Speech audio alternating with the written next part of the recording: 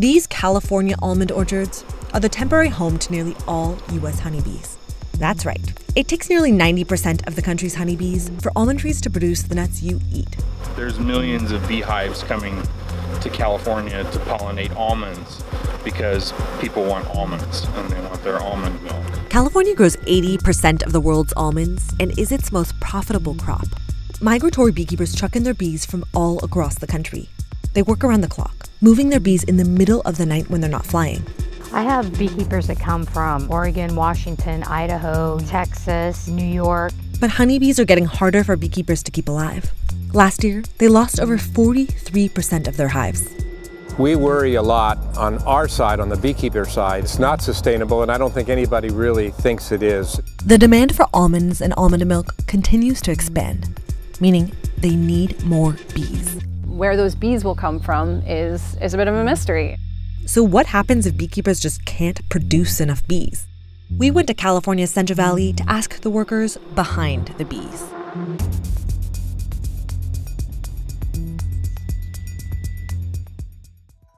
So why do we care about honeybees?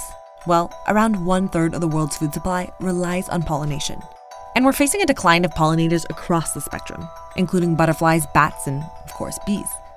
Think of honeybees as domesticated pollinators, managed by commercial beekeepers. The USDA even classifies honeybees as livestock. Historically, crops were pollinated by native bee populations in locally managed honeybee hives. But industrial agriculture grew beyond these means, and local bees could no longer meet the demand for pollination. This dilemma birthed an entire industry: migratory beekeeping. These traveling beekeepers drive across the country with their bees stacked on truck beds. Then they rent them to growers. I know this may not look like a lot of fun to some people. I can't tell you that I love living in a truck stop for a month or more at a time, but just sort of get used to it. More than 100 U.S. crops require pollination, but almonds provide the vast majority of income for beekeepers. There are over 1.5 million acres of almond trees in California, and an estimated 2.5 million honeybee colonies were needed to pollinate those trees this year. George Hansen and his son Joe are two of these commercial migratory beekeepers. For more than 30 years, George has made his living transporting his bees from Oregon to California for the almond bloom. I thought that we were going to be honey producers and we were going to produce honey and sell it. Over time, it turned out, having to support a family and pay the bills, other opportunities came along. Say 30 years ago, there was almost no commercial pollination going on at all. And now that's almost all that we do. Many commercial beekeepers, like George and his son Joe, can't survive off of honey sales alone. When cheaper foreign honey flooded the U.S. market, local honey prices plummeted. Yeah, I worry about the sustainability of all this, every day. Our losses can be scary sometimes, but every year we just manage to make it up by splitting colonies in the spring and building new colonies, and that's the way it's been for my whole life. It's not getting any easier.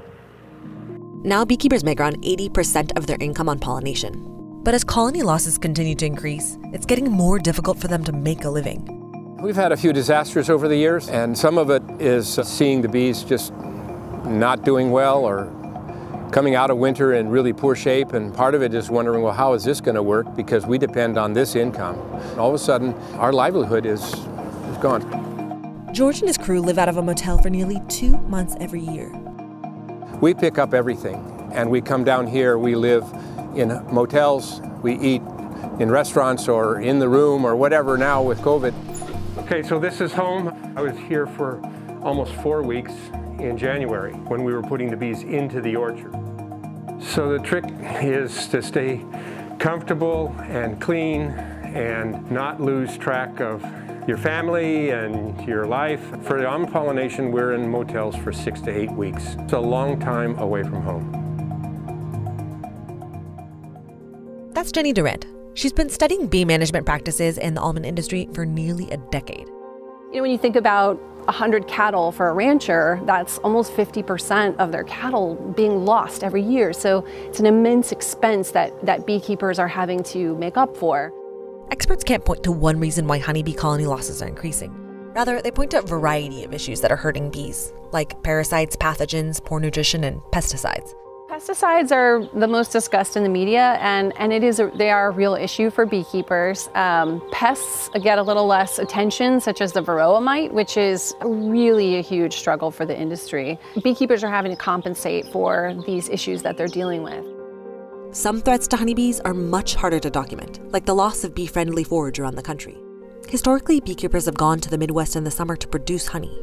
But as monoculture corn and soy crops expanded in the region, so did the loss of native forage that provided nectar for bees. You know, this is like a giant herd that they're moving around the country just trying to provide enough food for their bees. As the almond industry expands, there's sort of, more opportunity for beekeepers to have larger operations, but there has to be land that can support those bees for the rest of the year. No one knows exactly how many migratory beekeepers exist, but they're necessary to keep honeybees alive and pollinating our crops. Bees really aren't able to take care of themselves in the environment that we've created for them, especially where we're doing our pollination service, and we're required to be. But with all the sprays and the removal of forage with herbicides and stuff, it just makes it harder and harder for the bees to take care of themselves. We're supplementing their diet, we're protecting them from parasites. In order to get paid, we have to put our bees where they're in harm's way. I picked this one up out of one of these hives over here, and you notice that this is all scattered. We need this colony to be more productive than this. Honeybees pollinate nearly $20 billion worth of U.S. crops each year. Without honeybees, money crops would not exist, or their yields would be much smaller. Because if it's costing a lot more for beekeepers to keep bees alive, those costs are going to translate to the apples we buy, the almonds we buy. That's going to have a real effect for people who are more disadvantaged or vulnerable. While beekeepers rely on the almond industry for income, they don't always work directly with almond growers. That's the job of people like Denise Qualls. She works as a bee broker, which is something like a bee matchmaker, setting up almond growers with beehives for pollination season. Between mid-January and mid-March, Denise works nonstop. The intensity that you have in that 2-month period, I think people just don't realize how intense it is, because we move bees all night, check them during the day, move them at night, check them during the day. And honestly, my phone never stops ringing. This year, Denise managed 40,000 hives from 20 to 30 beekeepers. We've got the border station to contend with, the county ag departments to contend with, vehicle breakdowns. When you have 2.5 million hives coming, we're talking 30,000 truckloads of bees that need to be managed.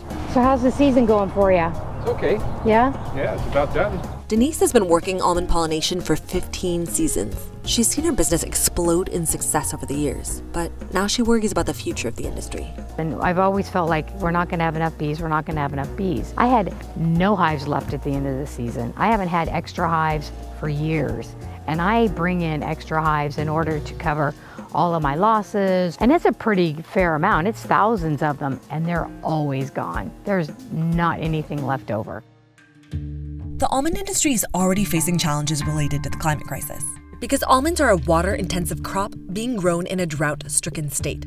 As the almond industry grows, it searches for solutions to the diminishing access to water and now honeybees. Currently, only half of U.S. states have adopted policies related to pollinator health.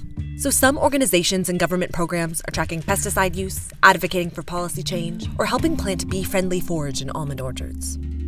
On the other hand, renting honeybees is a huge expense for almond growers like Arthur Kroll. My bee bill is about $120,000, so you want to take care of them to the best of your ability. The wholesale price for almonds has decreased dramatically since its peak in 2015. When the pandemic hit, almond prices dropped even further. Less money for almonds could mean less money for bees. There will be more bees. They'll keep developing more and more, I'm quite sure, because of the money. Bee industry workers like Denise and George feel the mounting pressure of the colony losses. While they hope for the best, they don't know if it's possible to keep up with the demand for bees. The almond industry still think that beekeepers are crying wolf, because people like myself, brokers and beekeepers, do their very best to make sure growers have everything they need. Will it take a year when they really are 1 million hives short and they don't get a crop? Is it that kind of a train wreck we need? I don't want to wish that on anybody, but we haven't gotten anybody's attention yet on any of these issues.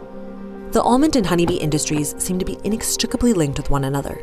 The question that remains for bee industry workers is, what happens if almond demand falls? Will beekeepers have enough income to keep their bees alive and pollinating the other crops that rely on them? I don't know that we'll get to a point where we have no honeybees, but I actually think it's the loss of pollinator biodiversity writ large that is the real loss. Like, that is the scariest piece. There is no single solution to mitigate the threats that our pollinators face, but rather it is going to take people from all sectors to push for more sustainable systems that protect honeybees, pollinators, and in turn, the diversity in our diets. I think this is going to take all the industries who rely on bees partnering with beekeepers and having a shared voice to try and really shift some of the regulatory support. My hope for this industry is that everybody starts working better together. I think we're going in the right direction. I just don't know if it's going to be fast enough.